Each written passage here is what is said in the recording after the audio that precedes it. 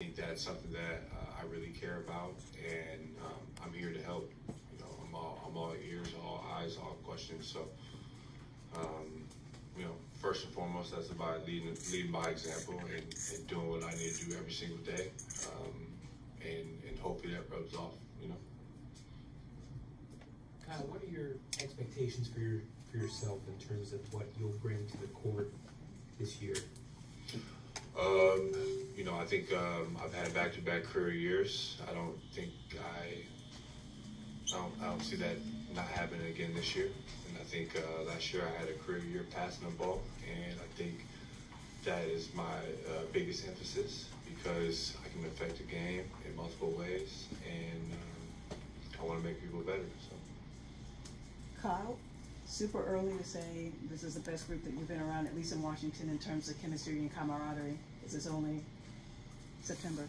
But at which part of the offseason did that become clear to you, whether it was in Miami or in California? But which part of the offseason was like, yeah, this is going to be good? Just a feeling. I think I've been gifted by God, you know, just, you know, I can read vibes, I can read the room, I can, you know, fill out people just from a vibration standpoint. And I think that, one, we've been together since June because we had Miami, we had Vegas, we had a longer stint in August in Southern California. And I just like the vibe that we have. I think everybody gets along, partly also because everybody's like the same age. I'm 29, but I'm a little bit younger than an average 29-year-old, so it's pretty cool. Kuz, what did you think changed with Jordan after the All-Star break in terms of him unlocking more of himself? Truly, no clue, honestly. I think he just, you know, figured it out on his own, but I can't say from last year to over the summer and to now, I think Jordan is a much different person. I think he's more relaxed. I think he's more at home. I think for him coming to a new situation off the first time of his career was probably really, really hard and a little bit different. And everybody moves and develops at a different pace. So, you know, you got to give people grace in this world. So I love where he's at from a mentality standpoint. I think that he's Jordan Poole. You know, I don't think last year he necessarily was. He's a little bit quiet, a little bit standoffish, a little bit. And I mean, we have the same agency, and I know for a fact from conversation that was not him. And I think that I see more of what Jordan Poole is now. So, Brandon with PGC, right in front of your post. How you feeling, man? I know you mentioned being 29 years old and the lifespan that you've lived. What are some keys that you can take away and share with some young people to get to where you are right now? Be yourself, be unapologetic.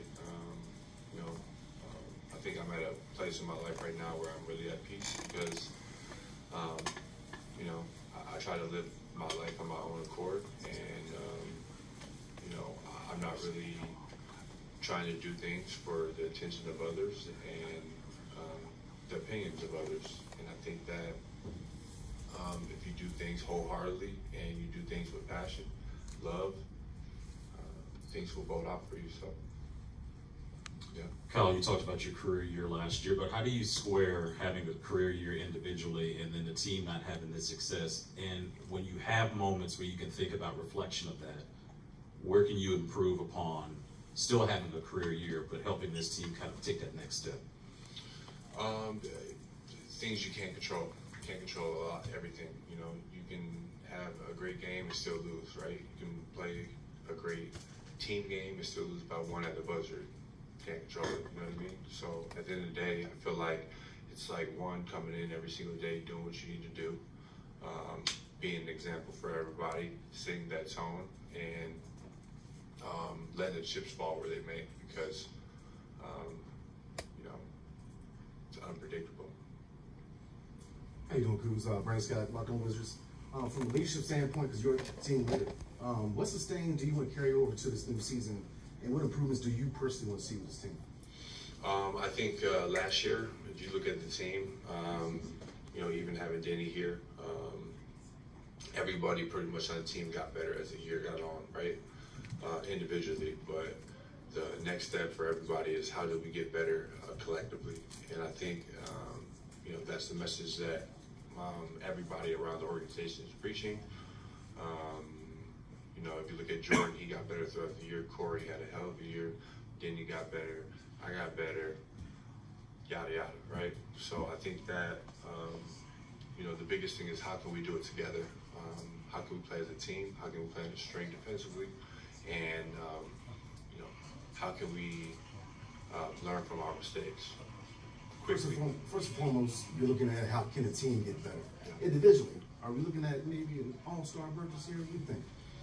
I mean, I don't know.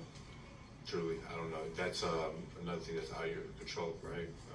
You look at my numbers the past 2 years, you'd probably say, you just looked at them, oh, that looks like an all-star, right? But one, you got to win games. Two, you have to have the media vote for you.